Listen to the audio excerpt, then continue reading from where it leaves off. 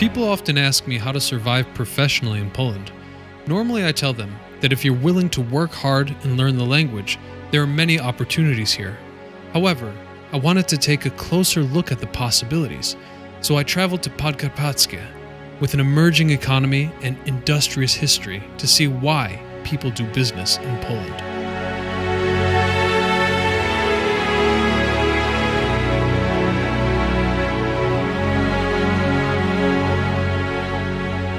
Some would argue that thanks to the work of Ignacy Łukasiewicz, technology propagated in this region of Poland has paved the way for the world we know today.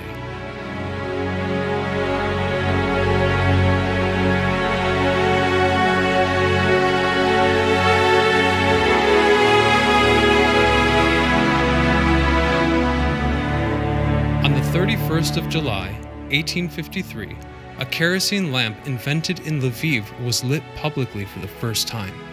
The event went down in history as the symbolic date of the advent of the oil industry.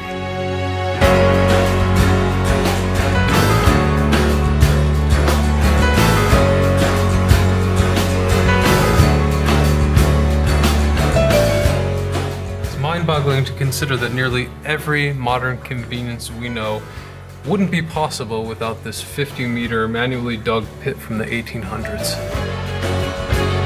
Shortly after this site was established, it was said to have been visited by a delegate of the Rockefeller Company, who brought the knowledge back to the United States, changing the world forever. Local legend even proclaims that Rockefeller had personally visited this area.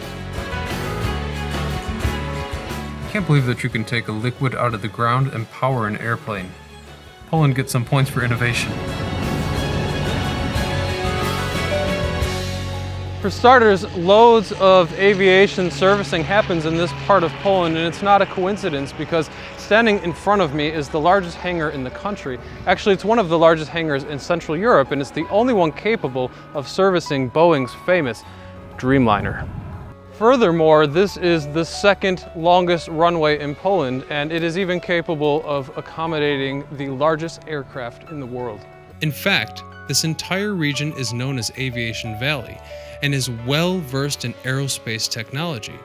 It's also one of the few regions where the Black Hawk helicopter is produced outside of the United States.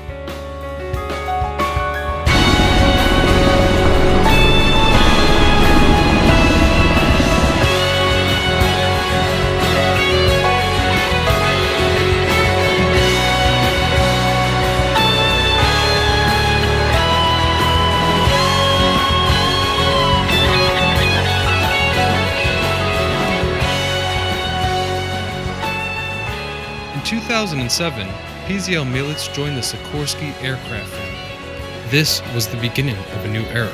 The location was chosen as a production site for global players such as Lockheed Martin on account of its 80-plus years of aviation experience, even producing such famous aircraft as the Black Hawk helicopter, which is used by the US military and beyond. Now maybe you're actually in the business of gliding, actually.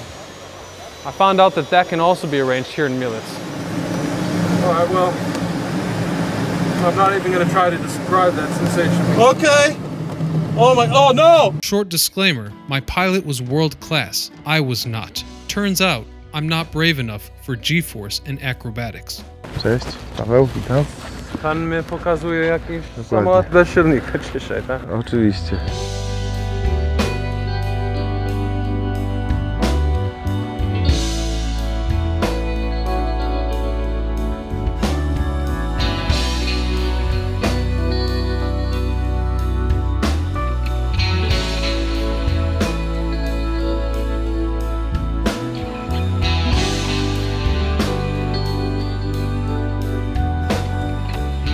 Szybowiec słucha, to jest szybowiec w zasadzie dopuszczony do pełnej akrobacji. No, na samolotach są procedury, są checklisty, to wszystko trzeba robić według takiego schematu. W szybownictwie jest taka wolność, więc to jest fajne. Tak, teraz będzie dość strome wznoszenie za chwilę po oderwaniu.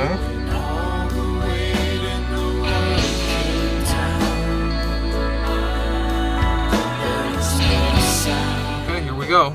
He's flying. Na startuj. Okay. Oh my God. Oh, I don't know if I like that. Oh, Jesus. Whew. Oh, that's different. You just shot off, basically, like shooting out of a gun, and I thought that gliders were supposed to be like this calm, chilled experience. Oh my, oh no!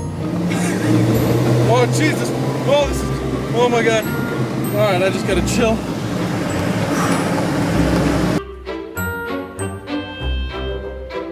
You have the imagination for how it would be to crash in an airplane. Yeah, very funny, very funny. And then the other freaky thing he did was a low pass, which is like sharp at the ground. You think, oh my God, we're gonna crash. No, just don't ask me, dude.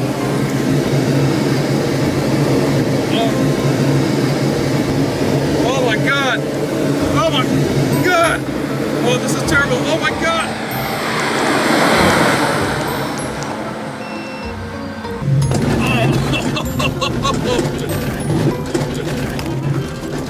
All right, never again. Altogether, yes, you should try it once in your life.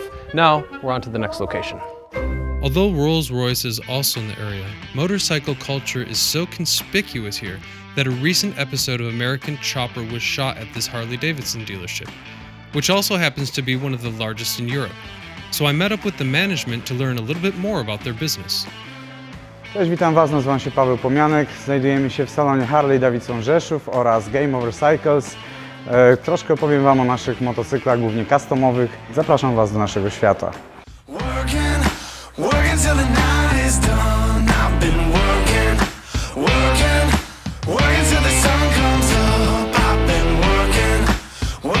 The Recidivist, czyli pierwszy na świecie pokryty skórą motocykl oraz wytatuowany. Powstał w 2014 roku, jest w całości zbudowany przez naszą firmę.